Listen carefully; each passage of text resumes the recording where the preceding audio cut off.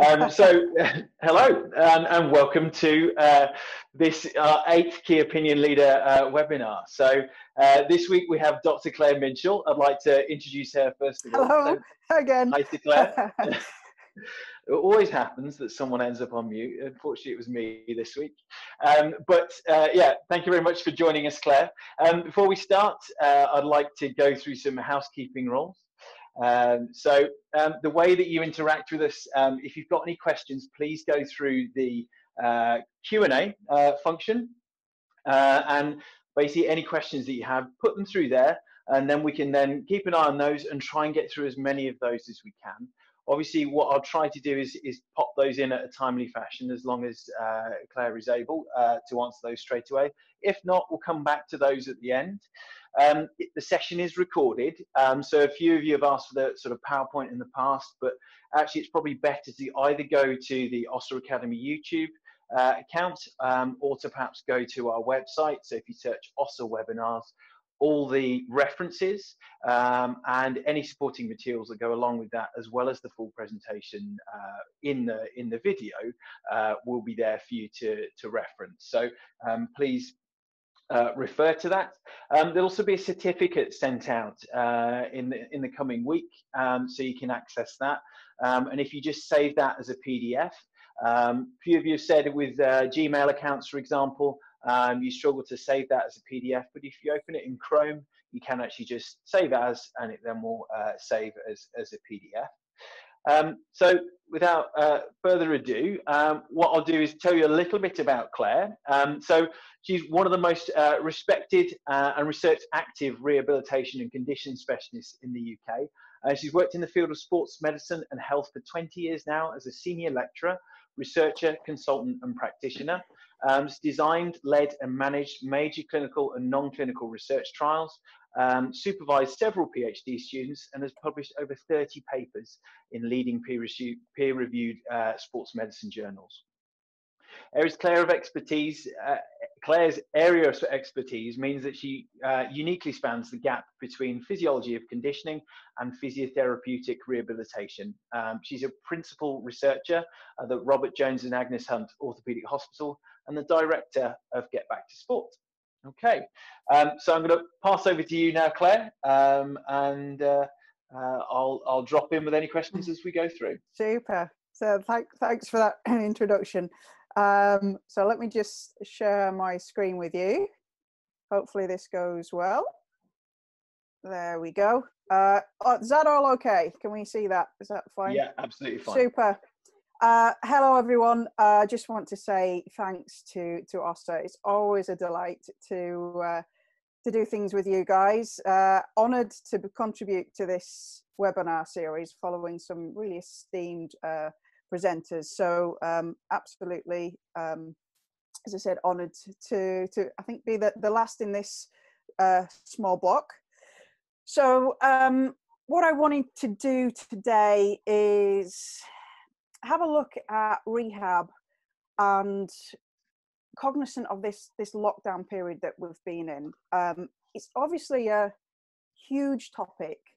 We haven't got time to cover all elements, but what I did want to do is try and bring out some key things that we should maybe start to think about, and things that we can actually modify, change and affect.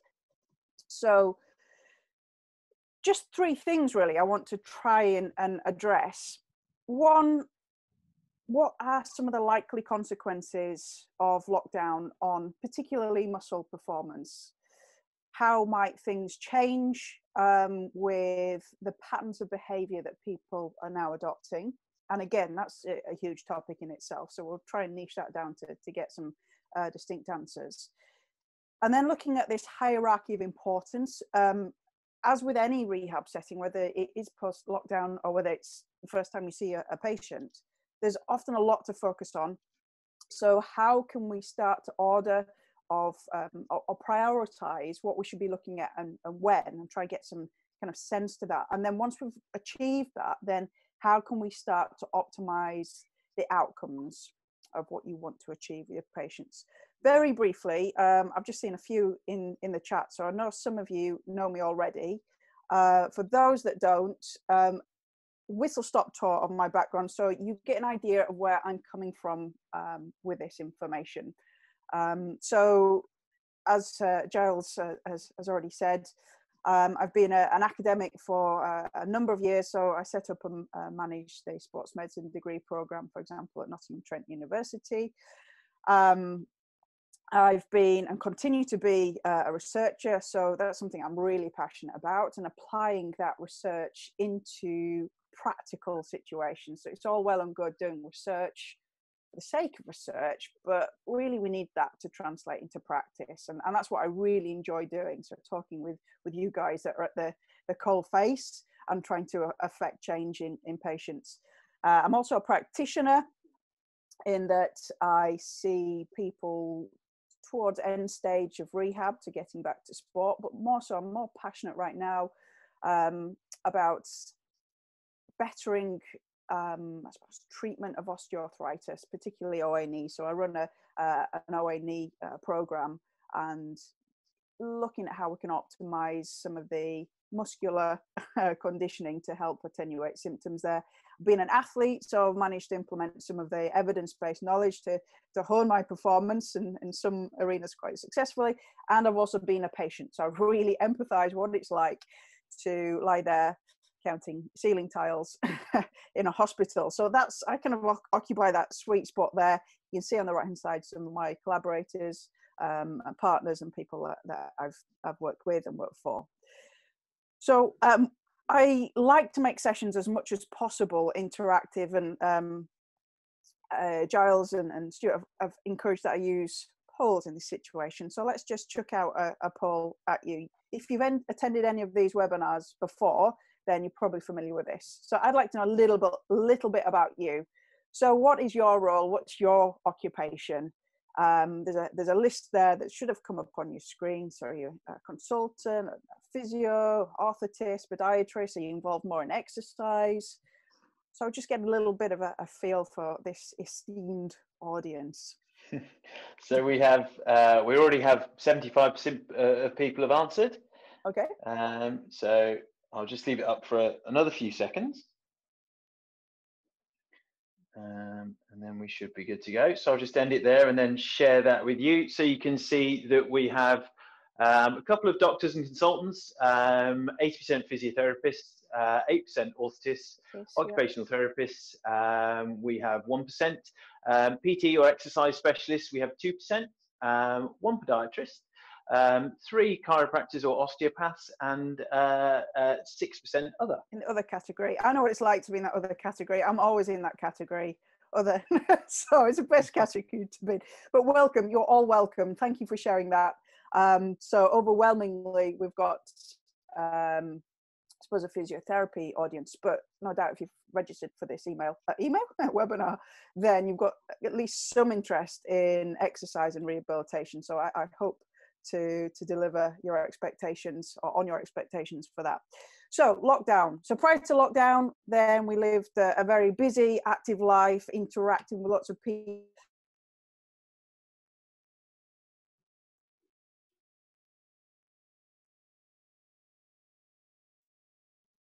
So then with the lockdown coming, then the consequences of that have meant that, we've just had to sit back and chill, drink coffee, relax. It's not been like that at all, has it? It's been maybe initially with the novelty of it, perhaps, but it's been quite a turbulent time, and it's inevitably brought many changes, and that means empty gyms. So we haven't been able to visit those environments that we have in the past, or indeed you haven't been able to send your patients there. And those exercise pursuits where people have managed to keep them have become quite a solitary thing. And there's invariably been changes to people's physical activity. So that might well have gone down. It might well have gone up, or indeed changed actually in terms of what your patients are doing, what you've been doing. Perhaps have you been on the Joe Wicks PE sessions and contributed to that spike in MSK problems, because everybody just diving in, doing a whole volume of novel exercise. But what has likely happened is that there's been a substantial decrease in the extent of loading of the musculoskeletal tissues. And I don't mean volume of loading or period of loading, I mean the actual forces going through those tissues. And that can have significant implications. So trying to frame this question of kind of post-lockdown rehab, what kind of changes are we expecting? Well, and then what to focus on. If we think about dynamic joint stability, so what makes a joint stable or indeed unstable in any one moment in time, and we've got, you know, significant demands that we're placing on that system or those systems, certainly if you've got athletic populations as patients, or indeed if you're trying to avoid falling over, having tripped over a curb. You've got this complex interaction of the kind of broadly passive structures and then active structures.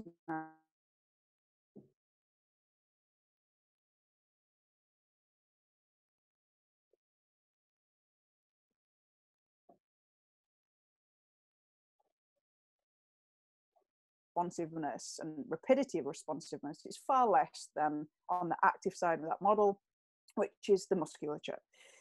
And this is where the neuromuscular function comes in. So how do we know how well the musculature is performing and such that it's able to deliver the right amount of force in the right time to stabilize the joints every single time is needed? Then we're thinking about measuring aspects of performance or function like strength. And we'll focus a lot on strength in this presentation because it's really important, and I'll explain why. But that's not to say that I don't think the other things are important as well. They are very important. So the rate of force production or power, we'll have a little bit on that as well, but also how quickly muscles can switch on, and also the proprioceptive sensory motor ability. So all of that needs to be working optimally to make sure that everything goes to plan. Now, as I said, I'm going to focus predominantly on muscle strength for a multitude of reasons. But before we do that, I'd just like to ask you, maybe some of you answered this for me before, if you've done any of my courses, and I sort of noticed a couple of you in there, and hello to everybody that has. I just want to ask you, have you got an idea of what muscle strength is? It's something dead simple, we think. And I've just given you 3 options there. So the poll should have appeared on your screen. So what's muscle strength? Is it something like the ability to perform activities of daily living or sport without fatiguing? Is it the ability of the musculature to repeatedly contract against resistance? Or is it the maximal contractile force of a muscle, maybe in a single effort? Okay, so we have... Yeah, we've got about 65% have answered, so we'll just give it another 10 seconds. We're not quite sure. Go on, plump for it. We're not going to pull you out. Okay, so I'll stop it there and then share those results. So you can see that 10% have said it's the ability to perform activities of daily living, sport without fatiguing. 25% have said it's the ability of muscles to repeatedly contract against resistance. And 66% is the maximal contractile force of a muscle in a single effort. Great, thank you for that, and thank you for responding. Okay, so the answer is that the maximal contractile force in a single effort. Now, those other things are important. They are important and will be determined by some extent by the level of muscle strength that you have, but it's not the definition of muscle strength. And that's another reason why it's so important. So maybe that if you're potentially stronger, then your ability to go for longer is improved. So everything else becomes relatively more sub-maximal. So your fatiguing point might be delayed. It might be that you repeatedly are able to perform contractile efforts without fatiguing as well. But ultimately the definition is really that maximal contractile force in a single effort, and that's the definition of muscle strength. Now obviously we've got other things as well in there, so I'm through a kind of endurance label in there. That's the ability to perform multiple actions, but obviously they're of a sub-maximal force or effort because clearly maximal is maximal. To do it over and over and over, you won't be able to do that. Maximal, it becomes endurance, and high intensity endurance and low intensity endurance. And then obviously we've got muscle power, which is basically the speed of force production. Now, those particular citations are from the ACSM. Multitude of others are also available. But essentially, that's it. And as I said, today we're going to focus principally on muscle strength with a little bit of focus on muscle power. And within the context of what we're going through right now in this lockdown period, you can almost put people and performance and function on a continuum that goes from almost like complete immobilization, and I hope that none of you have been mobilized and suffered, or your loved ones have suffered from COVID and being completely immobilized. That in itself is a huge topic and something we're not going to touch on today, but it, as you well know, vitally important. What's more likely to have happened to most of the population is this latter end of the continuum, where we've got an inactivity in terms of detraining, or indeed a reduced training volume. And we're just going to explore a little bit about how function and neuromuscular performance might change during these periods of inactivity and or reduced training. So it frames this argument. What can we potentially expect back in clinic? So consequences of inactivity. So remember, this is not a mobilization. So this is not kind of casting a limb and seeing the dramatic decreases in performance in days. This is people still being mobile, still going about their business, but not doing any form of structured training. And I'm illustrating this by means of studies that are termed training detraining studies. So you take a group of people, you put them through a training study, so we're able to control the volume and type of activity they've done beforehand, and then you remove it and see what happens. So I'm not starting with athletes, I'm starting with older populations. And just last year, incidentally, I've probably picked some of the most hardest surnames, authors with surnames hardest to pronounce as we go through this presentation. So I will or won't try to pronounce them with a Yorkshire accent. I think this is a Greek author, Kalapolpothakaros. Apologies to anybody who speaks Greek for messing that there up. But basically what they did, took a group of older males and put them through a resistance training program of 6 weeks, and then removed that resistance training program and measured them for after 6 weeks of detraining. So what they saw was, remarkably, a 44% increase in strength. And incidentally, just to keep things all aligned, this is knee extensor data, so quadricep data, and I'm keeping that consistent throughout, just so we're kind of get an idea of extent of change. But what happened then when they removed that training was that there was a 25%-ish reduction in strength. So not all of it was lost.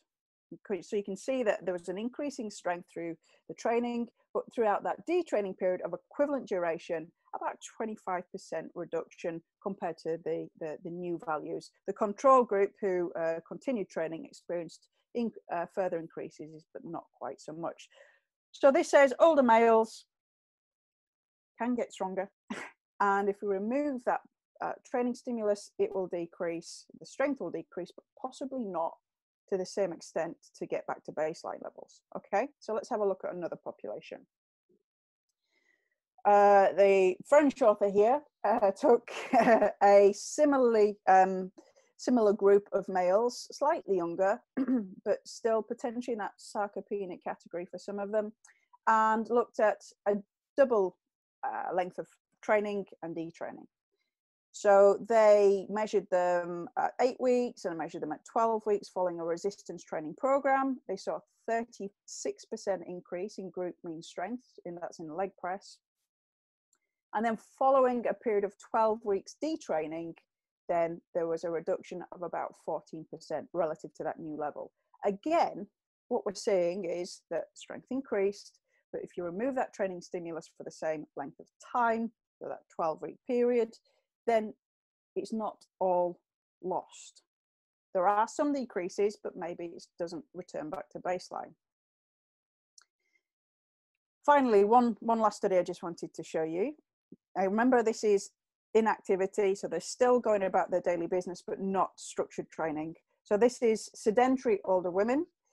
Now, here what they did was they trained them for 12 weeks and then they detrained them for a year. So if you're in that situation, or your patient's in that situation where they're really struggling to get through lockdown, you know, literally exercise, rehab is the last thing on the list, and they're just really trying to just get through it, and it might be something they pick up in a year's time. What might we expect to see? So again, a huge increase in muscle force in this sedentary older women population after 12 weeks of training. And then by a year's time, it had decreased and possibly right back down to baseline levels. Now, they didn't measure the kind of 3/4 of the year. So we could say it takes about a year to lose all of those gains. Might take a little bit less time. We're not exactly sure based on this data. But so just be mindful of what the background of that individual is, and we'll talk about individualizing prescriptions as well in a little bit. Okay, so what does that tell us on balance? If we look at this and we look at other related data, I don't want to just chuck out loads of studies at you and be really boring. What's likely to happen in terms of the consequences of lockdown on muscle performance? If we take strength, strength is really important. We'll come on to that in a second. And it's something that's quite easily measured, and it underpins a lot of other things. There are likely to be losses to your muscle strength, to your patient's muscle strength over this lockdown period, however long that's going to last. Now, something perhaps to take heed of, but be aware of, and also be reassured of perhaps as well, is that losses to strength over an acute period are likely to be less than the gains made prior over a similar period. So for example, if you've got a group of patients, or a patient that you've given a resistance training program to prior to lockdown, and maybe they stuck with it for 6 weeks, 8 weeks, 12 weeks, and they made some real significant gains. If they then were unable to perform that same exercise, they were able to go to the gym or your gym, then they will reduce, likely, their strength would likely reduce, but it wouldn't likely drop down to baseline. If, you know, we're kind of, 3 months period is certainly data to show that, maybe a little bit longer as well. So take heed, and it's not likely to drop down to baseline. And just one point here. Go on. Older people, I always like to check this in, older people can strength train safely and make significant gains. So passionate about this, and that's why I biased the presentation of data on older adults. Resistance training becomes ever more important as people age. Sarcopenic effects and the effects that low muscle strength has got on other things, they can make significant gains. I just wanted to throw that in. Yeah, sorry, Giles. So Nikki Fletcher also asked, you said that these studies are actually related to extensor strength and the quads. Did studies look at any other outcomes, for example, falls rate? And is there any sort of mention at what stage the decrease in muscle strength correlates to a change in function, for example? Okay, so other outcomes are measured in these studies, obviously, or you would hope. You see a similar patterning of change with upper body strength to lower body strength. You see a similar patterning of change of, I say similar patterning, maybe not exact same extent, but similar patterning with untrained versus trained, so athletes and non-athletes, all the populations. The changes in function where they've been measured tend to follow a similar patterning as well. So those studies I mentioned before, those that have measured functioning, so for example, a 6-minute walk test, sit to stand tests like that, there have been improvements of roughly similar percentages in following the resistance training program, and roughly similar decrements following the removal of that. Now, in terms of correlation and variation explained, that's a little bit more difficult to do, and you do need quite large populations to be able to explore that. But as I said to Giles before, I'll provide all the references for you, and they'll be shared with you subsequently, so you can go and check out the details of these papers, some of which are open access as well. So hopefully that answers your question. Yeah, brilliant. Yeah, all the references will go on the Össur webinar site. So if there's any of those you want to look up after Claire's talk, they'll be there for you to see. Cool. Okay. Just wanted to flag up some elite athlete data as well. I've mentioned there it's a similar pattern of change. So if you've got patients that are in that elite category, or maybe you're an elite athlete yourself, you've clearly been limited in what you're able to do in terms of the exercise. And as I said, that loading is the real issue. Now, this was a study that looked at elite male kayakers, so really highly trained individuals. Their training volume was around about 7 hours a week of cardiovascular training and 2.5 hours a week of strength training. And what they did was, in the off season, they took a group of them and looked at a reduced activity effect on multitude of things, so cardiovascular fitness and power, etc. But I'm illustrating muscle strength here for parity. And put them through a 5-week program. So 5 weeks of doing no training and 5 weeks of doing a dramatically reduced training. Now, to give you an idea of what that was, it was, in terms of the strength, it was 3 lots of 10 repetitions at 12 repetitions maximum load. So a 12 repetitions maximum means literally you can't lift 13, it's that heavy. I'll cover that in a little bit more in a second. So what happened to strength performance following these 2 interventions, or 1 no intervention? Well, the upper body strength, stands to reason you measure upper body because they're kayakers, their upper body strength reduced in 5 weeks in the no training group by roughly 8 to 9%, so approximately 10%. Now, even just performing a tiny, I don't know, maybe it's 20 minutes in total of strength training, strength type training, so resistance training in the upper body was sufficient to attenuate those losses by half. So 3 to absolutely maximum 4% losses in 1 repetition maximum. So if we're in this lockdown period for a bit longer and you're looking to advise your patients what to do, how to attenuate those losses, gyms aren't going to be open for a wee while longer yet, then doing something that's maybe not optimal, but a little bit of something of resistance training is likely to attenuate the effects. Okay, so other consequences of detraining, I just want to acknowledge them. As I said, we haven't got the whole day to cover this, but clearly it's really important to just think about the other things too. I mentioned the French study before. In these older males, did a 12-week resistance training, 12-week detraining, and they also measured power, as I mentioned before. They also measured function, etc. But the power changes followed that similar patterning.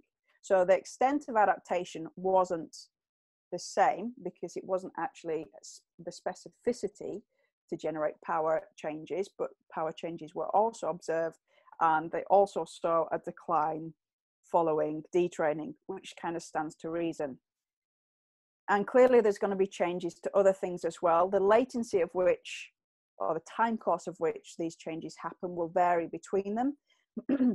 So there might be changes to central drive and that neural input and signaling to the musculature, although over an acute period, there's a question of whether or not actually that could be preserved.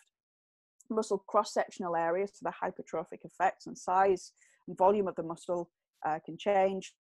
Also connective tissue So are we seeing an increase in tendinopathies, for example, or will you get a glut of those coming into your clinic because of that loading effect being removed, that heavy loading effect? And clearly there's changes to bone as well, and all will be determined by the length of time of inactivity, whether it's total inactivity, the individual themselves, but just to acknowledge some of these other changes that will be important, and also to acknowledge on an individual basis.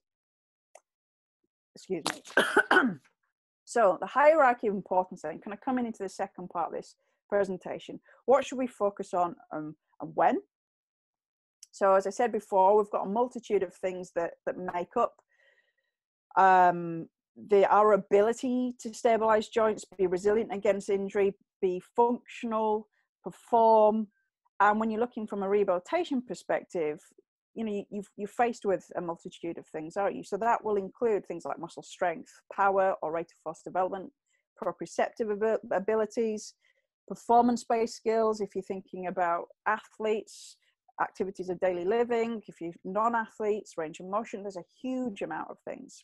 And, you know, it's like prioritizing, where do we put things like, for example, muscle strength, where can we put that in the program and why? And there's any excuse to put this picture in my slides. It's not because of the woman doing the exercise. For me, it's the guy who's got leather shoes on. It clearly looks like he's cut the big toe and heel out of those shoes when wearing socks. It's hilarious. Anyway, so thinking about then this hierarchy of importance, if we try to kind of judge that on mass, and to the audience that you know is watching this, for you guys, do you manage, if you think about your own practice, do you manage to individualize the approach for each person that you see? So when you get your patient in your clinic or your client in your gym or your setting, do you manage to individualize the rehab program for each patient? So, you know, be honest, think about it. You know, yes, you do. No, you just absolutely swamped. You don't have time. Maybe you struggle to think about how to do it, or sometimes you do. So, so we have 65% have answered. cool. I hasten to add that I asked Claire to put in the sometimes, because she put yes and no, I don't have time. So yeah, you can blame the sometimes on me. So we're up to about 75%. So we'll leave that for Awesome. another few seconds. Thank you, everyone. And I'll end that one and then share that. So you can see that 66% said yes, they do individualize their rehab program for each patient. 2% don't always have time, and 32% sometimes. I really get that. So congratulations to, I say congratulations, that sounds really patronizing, doesn't it? Sorry. Great that those people, you're 66, if you put yes, that's awesome, you managed to individualize. 2%, no, you don't usually have time. I completely get that. That's why some of these things that I'm talking about are so important, in that I recognize the lack of time you're managing patients on the fly. What is it that I can do to help to give you some tools that might enable you to do that and then impact your outcomes? It's so important. And then sometimes I guess that's influenced by timing, by resources, etc. So let's just have a quick follow-up question on that. So thank you for answering. If we have the next one, if you did say yes, or let's say sometimes in the part of that yes, thinking about muscle strength again, where does that come in your thought process or order of importance? Like, assuming clinically you're able to do strength work, relative to other things like, you know, your hypertrophic work, endurance, other muscle type work, and other rehab focus. So assume kind of pains under control, range of motion you're happy with, you can do strength work. Where does it come in order of importance? Like, is it the first thing you think of? Do you not think about it at all? That's the last one. Is it second, third, throughout the program? Just so I can get an idea of where you think about strength in your rehab prescriptions. Okay, so people are scratching their heads a little bit about this one. So we're up to about 60%. Bearing in mind there is a proportion of people that didn't say yes. So I'll leave that on for a few more seconds. We're up to about 70% there. Brilliant. And then I'll stop that, and you can see that 25% said it's the strength is first in order of importance. 16% said it was second in order of importance. Third was 4%, and then 54%. So the majority said that it's throughout the program, and then 1% said none of the above. That's really interesting. So thanks so much for answering that. That's really interesting.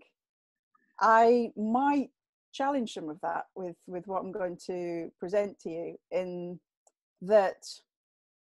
So I did a webinar a couple of weeks ago, maybe a week ago, that was entitled, maybe some of you watched it, Why We Shouldn't Be Focusing on Muscle Strength at End Stage Rehab. And I think, so as I said, I'll give you a framework to think about, and that might help in prioritizing your thoughts. And maybe you don't have to think about strength throughout.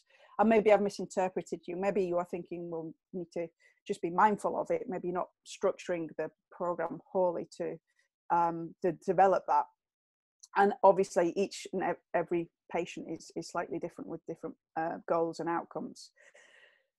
But I think, the first, I think it's 25% of you that said you think about it first. That's where I come from. Your strength is really, really important. And that's why I'm spending a lot of time on that today. For me, it forms the foundation upon which a multitude of other abilities are built, and it can influence the extent of adaptation of other indices of function. So on top of if you imagine strength is on the bottom, then you've got other things that are pretty much layered on top of that, and the extent of adaptation will be determined by how much strength you've got. So just take muscle power, for example. Power is a speed of muscle force production. And you might be sat there going, look, that's so important. I deal with older populations. I want to stop them from tripping, falling over. That requires a rapid production of force to move that limb segment or right their posture. Couldn't agree more. But if we are not thinking first and foremost about muscle strength, so those people are weak, they're frail, arguably it's a moot point how quickly they can produce muscle force, because they don't have enough in the tank to start with. And that's a perspective that I come from. Think about muscle strength as the fuel tank.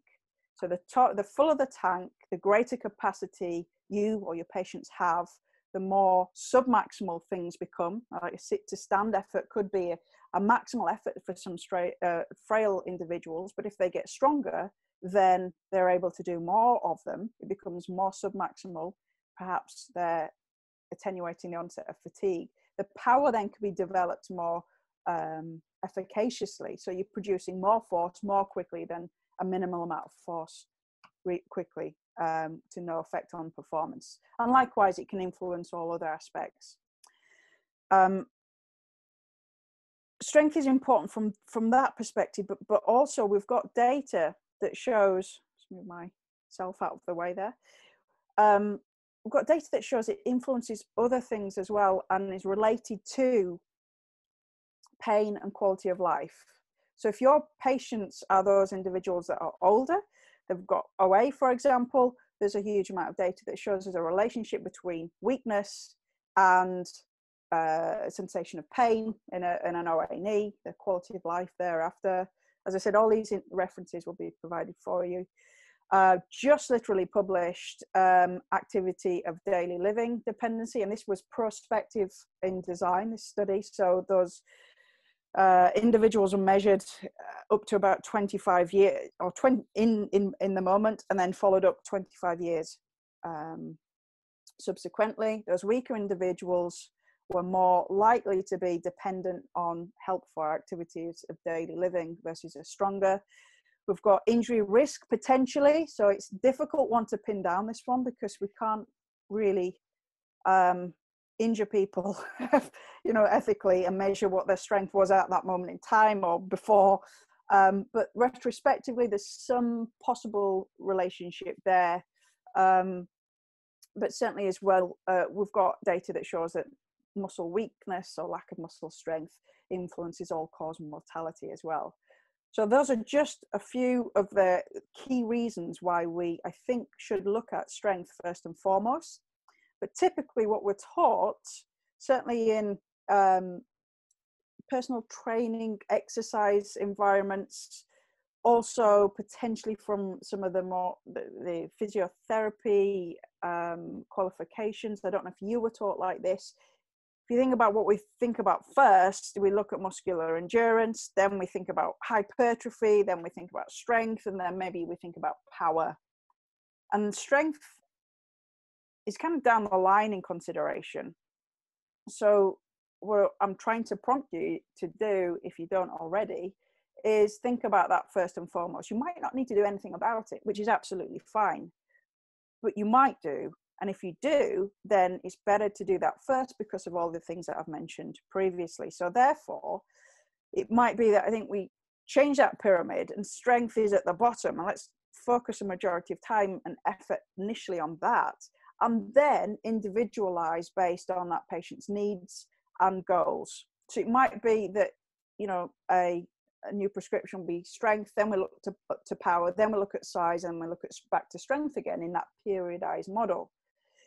It might be something else, it might be something else, but all of these are valid approaches relative to that individual in front of you. It might be that you never get out of the strength phase. You know, I'm struggling to do that with 12 weeks with OA knee patients, and that's completely fine, but their functional improvements have been made, the pain has gone down, but that's individualized to them. And yeah, sorry. So Jake Wall asked, how do you recommend measuring strength within the clinic? Is it Oxford scale, handheld dynamometer, rep to max? Or what? Yeah, so that's really good point there. You don't know how much you've changed unless you've made, or your patient has changed unless you've measured them. And I've written a couple of posts. If you haven't seen my blog, go to getbacktosport.com and click on the S&C blog. I've written 2 posts on measuring strength and how to do it. Now, you can do it in a multitude of ways. In a clinic setting, handheld dynamometry is a good option.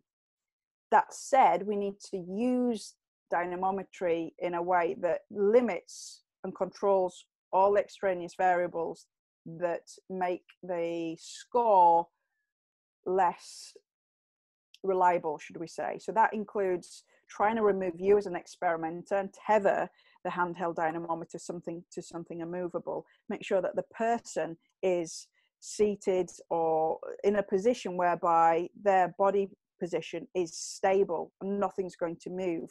You go through a standardized procedure and take a mean of several measures. You give them a learning process. All of that's in some of the articles that I've written. So that's a great way to do it. If you have only access to perhaps gym kit, then a 1 rep max can work. If you can't elicit a 1 rep max because of stuff like pain, maybe, then a 3 rep max or even a 5 rep max potentially. I certainly use 3 rep max with my OA patients, just because that's all that we've got available in that moment, in the gym setting at that moment, and also for time reasons. So yeah, really good question. Hopefully that answers somewhat. Mm-hmm. So quickly then on to how you start to determine what's important and when. And this is hopefully published this year, a chapter for Elsevier's sports medicine textbook. Now, whilst it's sports medicine and sport performance, this applies for me for all populations. How do you start to think about what to focus on and when? And if you look here, and this I mentioned before, periodization. So within the sport performance literature, we within athletes, we periodize training so that we're optimizing outcomes, optimizing performance, commensurate with an end goal. So if that end goal's a particular race meet or a particular competition at a period of time, then we work backwards and periodize strength work or maybe speed work, etc. The same can be really usefully applied into rehabilitation. And this is a way that I think is a nice way to think about it. Assuming you've got all these things under control, so you're happy, the pain's controlled, you know, the function, the gait, that's all okay. This acute phase and angry phase is out of the way. How do you start to prioritize your thoughts? Look at the size of arrow, and that gives you almost like the size of prioritization. And clearly, early phase through to end phase can be, you know, it's different for different situations, different injuries, different rehabs. But generically speaking, we've got a few things to think about. Muscle strength, you might have power or rate of force development. You've got sensory motor ability, so that's like kind of static proprioception. And then for me, you've got the performance related sensory motor abilities. So yes, it's performance in a sports setting, but in a non-sport setting, that might be related to activities of daily living. So if we just focus on that early phase, the biggest arrows or the biggest block of focus, we're looking at strength, and we're then thinking about the balance, proprioceptive abilities. So that I think helps to formulate your thoughts. We don't want to do too many things all at once, such that we're overloading the system, we're overloading the patients, and we're minimizing the adaptations that patient and system can make. We're not really focusing on muscle power in this early phase. We don't need to. There will be some adaptation caused by a strength stimulus, but it's not something we're really bothered about. Nor are we bothered about people twisting, turning, changing directions, responding to perturbations that are unexpected in this early phase. However, when we progress through to the end phase, then power might be really important. So when I talked about that older person stepping up out of the chair and being able to produce force quickly, we've already put in place that strength capacity. Now we're learning how to express it quickly. So that speed of force production, and indeed, maybe if you've got a sporting population, you want to run people through those activity specific environments where they are twisting, turning, changing direction, responding to perturbations, and expressing and using that capacity that you've built for them, or they've built, in a functionally meaningful way. And we're just doing a maintenance of strength. Okay, so that might just be a single session or half session on strength using compound exercises. We haven't got the time to go into, unfortunately, all the different permutations there, but it just illustrates a way that might be useful for you to prioritize and think about your thoughts, and then think about your outcomes and prioritize your thoughts in a way that you can structure your program through early through to late phase. Okay, so last few slides, then last couple. So clearly we're asking the question now, so what can we do to optimize these outcomes? And I'll also acknowledge that we're probably limited for loading options. As I said before, we want to minimize this scattered approach where we're throwing loads of things at people, asking to do loads of things, and then we're risking overwhelm. We're not hitting the target. They're not making great adaptations, maybe a little bit of adaptation, but we're wasting all this time and effort. What we want to do is really hit that nail on the head or the bullseye, be specific about what we want to achieve for them, and then design the program accordingly. Specificity is the key. Now, ideally, under normal circumstances, when we can get into the gym, when we've got loading options available to us, that strength adaptation is going to be caused by a 3 to 5 repetitions maximum type of loading. So that's really heavy. And yeah, old people can do that. They can. A progressive approach, old people can get there. Non-trained individuals or untrained individuals with a progressive approach, they can get there. So we're scared of overloading patients. And I think that what that does with that hesitancy, it just limits how much gains they get, how much of a gain they can make. So if we really are specific about what we're doing, really loading individuals up will generate that strength stimulus. Now, the smaller the text, the smaller the stimulus. If we're looking at that kind of 10 to 12 rep max, assuming it's max, 10 to 12 repetitions, it's not really doing anything all that optimally. Now, you may be shouting at me, yeah, but 8 to 12 reps, or 12 reps is ideal for hypertrophy, so that's muscle size adaptation. Yes, it can be, but recent research is really showing that actually if you volume match 3 to 5 rep max programs and 10 to 12 rep max programs, you get a similar change in the size of the musculature. And actually 12 repetitions maximum is more of a muscular endurance, high intensity muscular endurance stimulus. So incidentally, if you want this explained a little bit more, you want that on a handout, on a sheet, I've got that 14-page guide towards the end. I think Stuart might kindly put the website link up there. It's just getbacktosport.com. You can download that for free, and it's for therapists as well. So that's normally what we do. Now, also you've got to take into consideration the characteristics of the setting you're in. So your program characteristics, the patient characteristics, where they're coming from, what level of training have they got, what are their clinical limitations. Then you think about resources, time, personnel, equipment, which is so pertinent right now. If we take the ideal prescription, what is that for strength adaptation? Okay, did you get it? I'm joking. I'm joking. So the ideal, broadly speaking, and it obviously depends for really optimizing outcomes. We want 3 to 5 repetitions maximum, around about 3 to 5 sets per muscle group. Make sure you've got sufficient rest in between each set, else you're going to be getting diminishing returns. So those fast twitch motor units, the ones we want to recruit for that maximal adaptation to strength, also to power, they fatigue quickly. So we're really talking about at least a minute and a half rest, if not quite a bit more, and maybe twice a week or once a week, depending who it is. And I said in red at the bottom there, it really depends on the baseline training status to the absolute ideal dose response. Now, we're in a period of lockdown. We don't have access to gyms. I just wanted to flag up a study that's online first right now, so it's not even published in print. But Kubo et al., a very esteemed author, I think I just mentioned this, didn't I? Volume match training. So we're answering the question, he's asking the question, what happens if we match the training loads on a bench press and look at higher loading versus lower loading. So here we've got 4 repetitions maximum loading, 8 repetitions maximum loading. So remember that 4 repetitions maximum is so heavy that you can't lift safely, and with correct form, 5 is that heavy. 8 repetitions, same again. 12 repetitions, obviously it's lighter. And they measured a few things, including muscle strength and also cross-sectional area.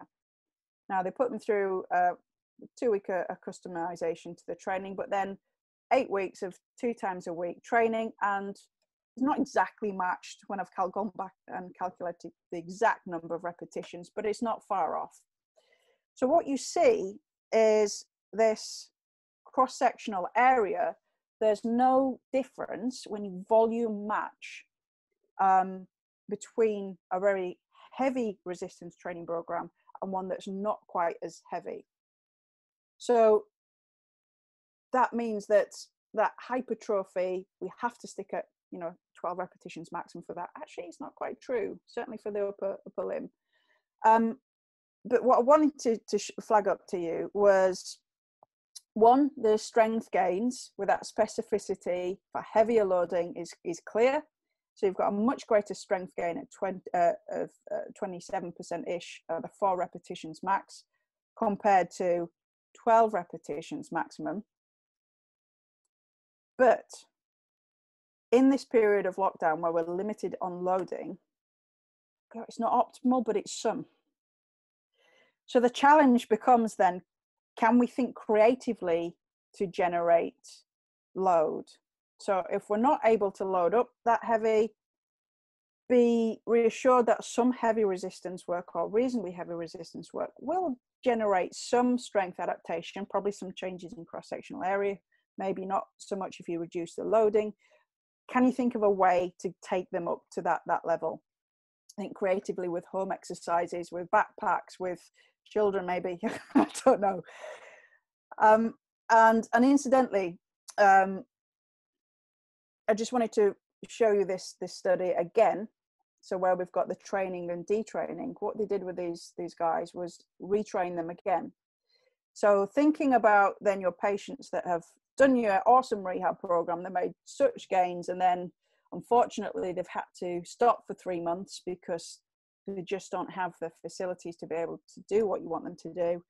But then when they come back to you after 3 months, you start them again. What's the possibilities? So remember, you've got good adaptation, detraining causes detraining and a loss of that adaptation, but not completely. And then over an equivalent period of training, you might actually get a better gain. So it shows you that that gain is, or that regain is possible. So not all is lost. Okay, so I've probably talked at you for far too long now. So let's just kind of summarize some of those points.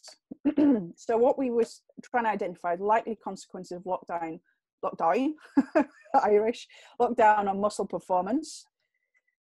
Well, we will see, I'm absolutely certain that with reduced activity, with no specific strength maintenance programs, we're going to see a decrease in strength, we're going to see a decrease in power, we'll probably see, excuse me, a decrease in, or an increase in muscle switch on times.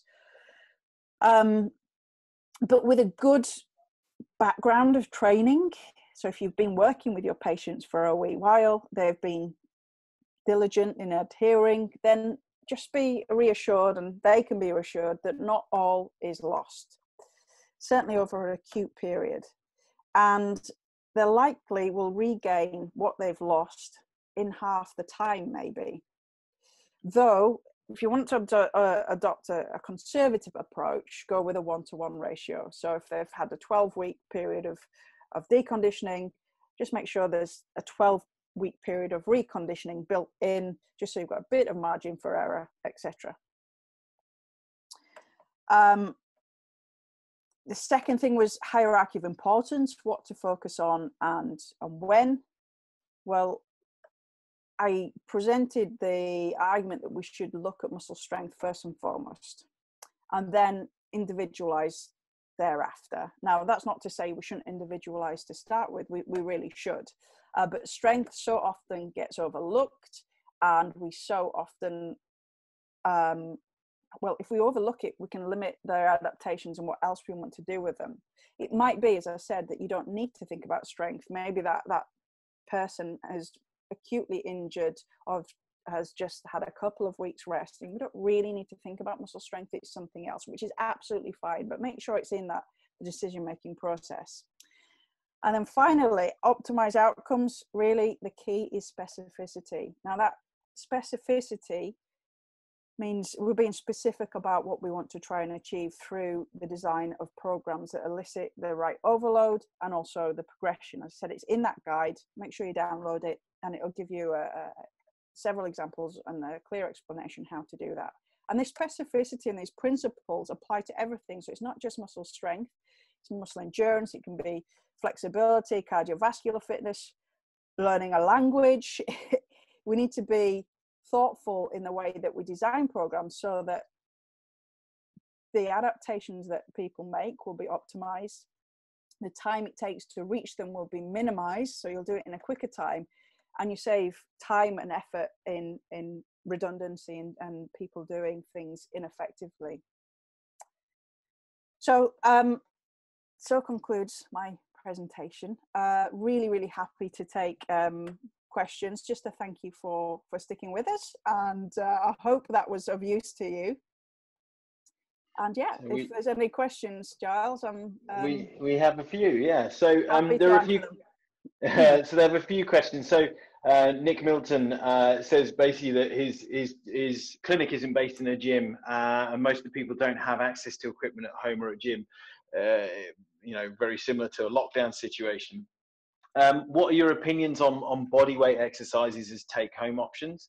And there have been a few other questions as well about using towels or isometric exercises with those sorts of things. Yeah. What are your thoughts on those? Okay, so yeah, we really need to think creatively, don't we? So, and I get asked this question all the time because of the very reasons that you've said.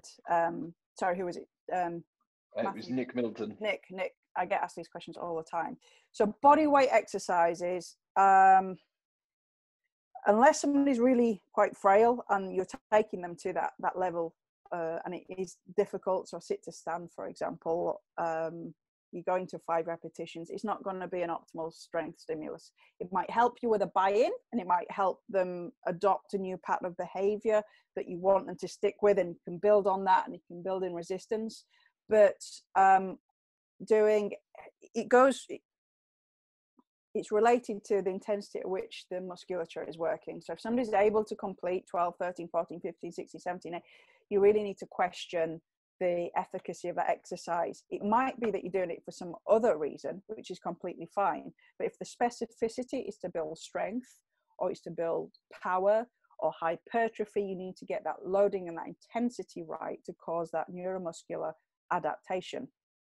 So you can think about adapting home exercise by using weighted backpacks. I invented a shopping bag for life deadlift for a couple of patients, with loads of bottles of water or books, equally weighted, of course, a bag in each hand. And then isometrics is a really good way of adapting exercise. So maximally contracting the musculature at a joint angle that is comfortable is better than nothing. Longer muscle lengths tend to promote adaptation across the range to shorter muscle lengths. So for the knee, a more flexed position for quads, for example. So yeah, you've got quite a few options. It's just how you think creatively and solve that logistic challenge on how you can do it. Okay, great. And Andrew Appleyard asked, would you work on strength similarly for small muscles like supraspinatus, for example, compared to large muscle groups like glutes or quads? Yeah, good question. Again, it comes to the assessment of that individual, the background, the end goals, and what are the performance demands and injury risks that they're going to go back to. Clearly, the musculature that you've mentioned has got the need to have a high intensity endurance capability, possibly more so than other muscle groups. So it might be that specificity favors that. However, if you think about the fuel tank being that capability, that influencing all other things, I don't think there's a reason to not address strength. So separately, you might want to work on muscle strength such that it influences potentially the susceptibility to fatigue, prolonging that, making a high intensity endurance, etc. So I think it depends on the individual, but I think strength is still relevant. Mm-hmm. Okay, and you mentioned that you sometimes modify your 3 to 5 reps to max load in patients. You gave the example of your OA patients, but do you make changes to those if the patient's in pain or kinesiophobic, for example? Yeah, excuse me. So there's a whole load of work, as as everybody watching knows, to get that buy-in from the individual. So honestly, I don't care what they do in the first session. I just want them to come back for the second session. So we run this program in a gym environment, and that can be really intimidating for people that have never been to a gym before, and potentially those people that are fearful, that have got pain. So it's all about them coming back for a second session and a third session and establishing that behavior change. So for some people, they'll get there really quickly. Some people, it might take a couple of weeks. And invariably what we find is that certainly with an OA population, the warm-up is really important. So that would be, if they can get the knee around a crank cycle, we do a bit of cycling first, but also a warm-up on the exercise you want them to do. So knee extension exercises are, the program, the core program they follow: knee extension, hamstring curls, and leg press. And each individual is limited slightly, differently according to pain. But one really good tip is do a submaximal warm up on the exercise that they're doing. So on a knee extension, get them to lift some weight throughout the range, and that can really help with down regulating that pain response, that fear. And then you can limit, if they're in so much pain, and clearly closed kinetic chain and compressive exercises can evoke that a little bit more, just limit the range. And what you'll find typically is that people get stronger, the pain goes down, and the range of motion increases. So there's ways in which you can adapt the exercise. We never compromise on load when we're in that strength training phase. So we just modify the exercises, and I run several courses online and in person on how you can do this, because clearly you're not in a situation, you're dealing with patients that have got clinical restrictions, pain, all sorts of issues. They're not that healthy, fit, ideal person that's going to go into a gym. You've got to think creatively and keep the best program for your patient and get them to adhere and get them to come back. You've got the hardest job of all. So we don't compromise on specificity, we change the way in which the exercise is performed to work around the issues that the patient has got. Okay, brilliant. There've also been quite a few questions with regards to blood flow restriction training in maximising strength and gains with lighter, more tolerable loads. I mean, what are your thoughts on those sorts of techniques? Yeah, I love it. Love it. It's got to be done well. It's got to be done with, you've got to have experience of doing it. The physiologically, then, so for those that don't know what blood flow restriction training is, it's occluding the blood supply to the exercise muscle whilst they're performing contractions, and it's around about a 40% occlusion. So you need to be able to do that precisely with the right measurements of blood flow with Doppler and an occlusion cuff. So it requires a little bit of investment in kit. It also requires some investment in terms of expertise. Now the potential is great, such that if you've got, rightly so, some of the people have mentioned that, if you've got people that are in pain and they're struggling to elicit a maximal contraction,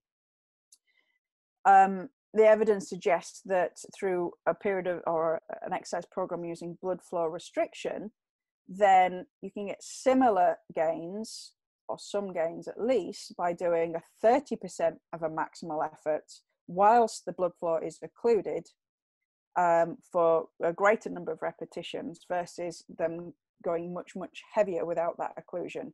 And you can get strength gains and hypertrophic gains by doing that. So there's great potential in blood flow restriction training. I wouldn't rely on it wholly, because what you're not doing then, if you think about that loading we said right at the beginning, thinking about the connective tissues, the tendons, and that loading into the musculoskeletal system is required for other adaptations. So you just be cognizant of that, and it can be a nice introduction and a starter for people to get stronger who are struggling. Okay, fantastic. So perhaps the last question. There's still quite a few, and we'll send those over to see if we can get answers afterwards. So this last question from Dan Torpy. Have you got a protocol for assessing 1 rep max in older population? Can it be done effectively in one session because you're trying to coach technique and avoid fatigue, or does it require a second session in order to get an accurate measure? So with the population that I deal with that are older, they tend to have an OA knee or an OA hip, but generally it's OA knees. And we probably wouldn't rely on that measure in the first session because there's so much familiarization and people are just, they're unfamiliar. There's a huge learning effect. So quite right there on that. It is possible, yes. What we tend to do, however, is take a 3 rep max because 1 rep max can be a little bit challenging. But in terms of just an asymptomatic older population, absolutely you can do that. Warm them up and then follow that protocol of, and again, an activity-specific warm-up. So if it's a leg extension, knee extension, that's a nice, safe way of doing it. and then you progressively increase the load. Now, there's several ways you can do it, and you can Google. I think I might even have a post on my site about that, about how to measure strength. But you can progressively increase the load, but make sure you're giving sufficient rest periods in between, so you're avoiding that fatigue. So it depends on the familiarity. It is possible, but it might not be possible with everybody, depending on their resistance training background, their fear and familiarity. So I wouldn't avoid giving it a go, however. Fantastic. Well, thank you very much, Dr. Claire Minshull. Fascinating talk. It really generated a lot of questions from everyone. So we'll try and pass those on for answers if we can. Absolutely, my pleasure. Thank you very much for your presentation. Really fascinating. So this has been the 8th in our current series of Key Opinion Leader webinars. Over the last 8 weeks, we've been watched by over 4,000 attendees and had 8 amazing talks from some of the most respected leaders in their fields. Speaking with you as customers and keeping an eye on the situation across the whole of the North Europe region, it looks like life is starting to go back to some degree of normality. And as you guys are starting to go back to work, with that in mind, we are too. All of the sessions so far have been conducted from my house. This is my house, believe it or not. And from now, we're actually able to access some of the facilities that we've been doing webinars from for the last 3 years or so. So this allows us to be a bit more flexible to your wants and needs, and a bit more innovative in terms of the content that we can deliver. So we're therefore going to move these sessions to 7 p.m. UK time every Wednesday. And we'll begin to incorporate more practical elements that many of you have asked for, as well as the normal Key Opinion Leader input. You should receive an email in the coming week outlining the schedule for the next month or so. We have to extend our massive debt of gratitude to the 8 fantastic speakers that we've had over the last 8 weeks. You know, been incredibly generous to give us their time and also talk on their specific subjects. So we've had quite a real variety of great speakers from all different walks of healthcare, really. If you want to look at any of the previous webinars, I know we just flashed up the titles from some of the previous ones. They're all available on the Össur Academy YouTube account. You can also access via the Össur Academy webinar page. One of the good things about going on there is you actually have access to any of the references that have been used throughout it. There's also some reference material in there as well, or support material to go along with that. So we'll perhaps put in the link to some of the things that Claire mentioned today. But yeah, do go to those resources. You can access those in the meantime. But thank you for watching. We'll see you next week for something slightly different. Thank you very much.